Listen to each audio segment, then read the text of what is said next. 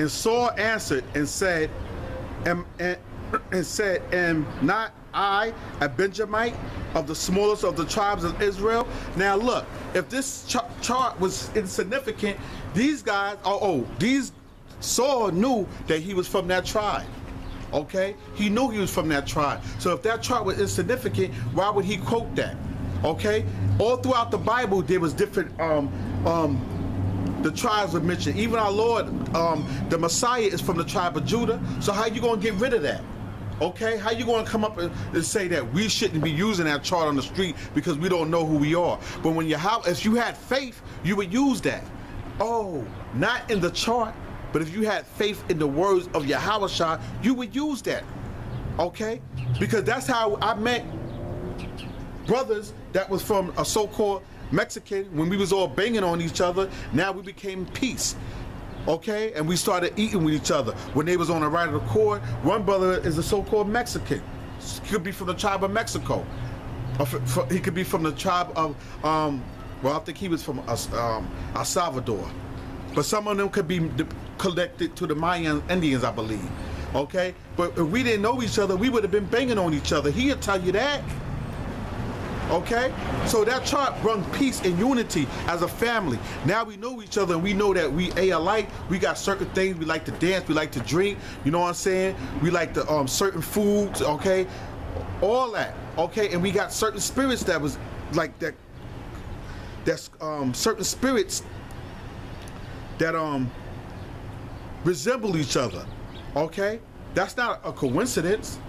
And then we know this, and then we become friends, and we would drink together, and we would talk together, okay? Instead of looking at him, oh, he's from the east side of LA, or whatever that bullshit is. I don't really follow that. Now we become brothers. He's El Salvadorian, but he's not and I'm a so-called African American, but we brothers. And that misnomer doesn't break us up. That misnomer is nothing now. We know that we are the same people. Okay, so now you want to kick away the chart. How do I introduce that into people that come up and ask me and say, can y'all tell me what this means? That's what the charts, that's what the Bible says. Can you tell me what this means? Now, you could say this, we don't know where we at because we scattered abroad. Okay, due to oppression, we don't know where we fit at exactly, but that's real. And that is the truth, because Yahweh said it in Matthew 10, chapter 5 and 6, and also what I just gave you. I gave you Matthew 10, 5 and 6, and Matthew 15, 24. And then I gave you 1 Samuel, with that even Samuel said that he was a Benjamite. He connected to that tribe.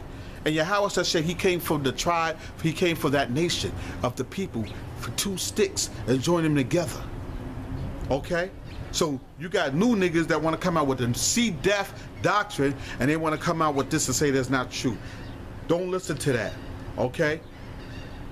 These guys are agents, and they trying to come up with these new doctrine because they're trying to be bought out. Okay? And then you got folly niggas that heard that they're gonna get a check. Fat boy go wherever anybody, give him kibbles and bits and he'll eat anything. He'll go wherever he goes with anybody, with any doctrine or win, he'll go with that. So you don't wanna be around guys like that because they can't stand on their own. They need other niggas for energy. Watch. And see, this is what the men of Yahweh, this is what Yahweh is looking for. Great men like this, a few great men, like the army. We're looking for a few great men. Yahweh is looking for a few great men, and he ain't looking for niggas that can't make it. Oh, soon as you hear some gunshots when you in the wilderness, you seen some of the army movies, and these niggas break, they start panicking and shit like that, and it would be the big mouth. The big mouth would always say, act tough and act cocky. When you see some of them the army pictures. And when the action takes place, gunshots, and they gotta shoot it out with the people, this nigga start falling back. Niggas start falling back, start being scared. The one that you thought that was gonna be about it, big mouth, okay, one that don't have his own mind, he falls apart. He falls apart. You like, what the? Yo, what happened to this big nigga? Big for nothing. I don't know what happened. You know what I'm saying? Yahweh is looking for a few good men, and those are the elect men of Israel who's in the battlefield, who could stand alone in truth Okay? They don't need another man's doctrine to make them who they are. This ain't about that. They don't need another man's doctrine to make him who he is or to find him. You need to find yourself in Yahweh Shah. Okay? That's who you need to find yourself in, not what other men telling you what to do or dictating what you to do. That ain't no man. Some of you are men with maxi pads on. That's what you are. You are men with maxi pads on. And you're bleeding. It's the time of your month when you let out doctrines like that. Now, that's it on that. I give you, those are two scriptures that I get, baby scriptures. Okay? 3 scriptures I gave you on that. Answer that. And I ain't talking about you big head dummies. I'm talking about people I want you to think. Okay? Who did Yahweh Shah come for according to Matthew 10, 5, and 6? If the chart don't believe and those people are not on that chart. Matthew 15, 24. I come to the lost sheep of the house of Israel. That's a nation. Samuel said, I come from, was it Samson? Samson said, I come from, what was that, 1 Samuel? I'm sorry, excuse me, Shalakia. I said in 1 Samuel, it says in 21, 1 Samuel 9 and 21, and Saul answered and said, am I not a Benjamite of the smallest of the tribe of Israel? You can't pick and choose what's significant and what's not, nigga. Niggers. Because that's all y'all getting together as a bunch. You can't pick that.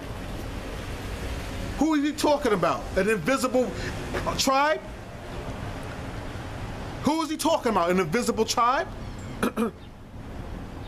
So listen, we say that because we try to identify even though we lost, but we got faith that Yahweh Shah said that he came from the tribe of Judah.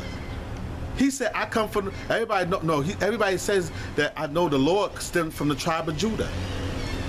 So what is this? Is an invisible thing that don't exist because you niggas are saying that? Because which one is it? Which one is it? You tell me, which one is it? Next. Back to Matthew.